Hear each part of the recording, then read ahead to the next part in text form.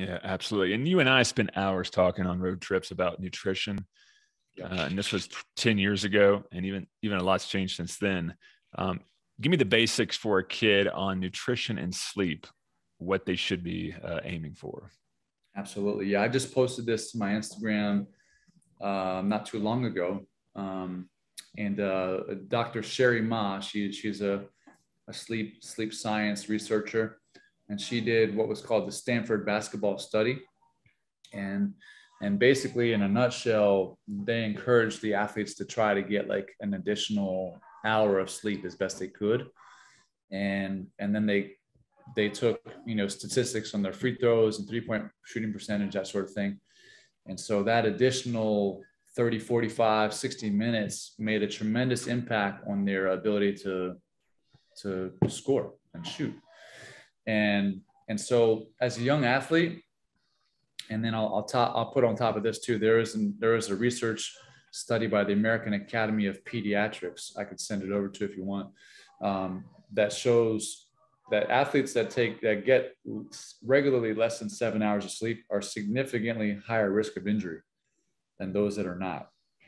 And they were measuring that against several other variables of like, well, maybe the kids are playing too much. There's too many games. There's too many workouts and practices. But they found within that study that 7 hours or less on a regular basis, that was the major factor of increasing injury risk.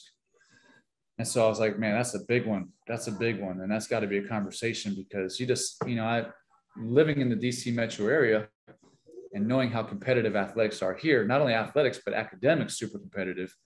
Man, a lot of these kids are not sleeping 7 hours. They might be lucky to get 6, because some of these schools require 3 hours of homework a night. And then you got to perform on the court or field. And then, it's not always easy to get your homework done right after school. You might be up until 12 or 1 o'clock. Got to get back up at 6:37. A lot of these kids are not getting enough sleep. They're just not. So I would say, hey, look, kids, if you can shoot for a minimum of 8, that's ideal. And I've always been a fan of sleeping versus being the kid who's got to get up at 5 a.m. to do the grinding workouts, right? Hey, check me out. I'm up here at 5 a.m. I'm working while you're sleeping.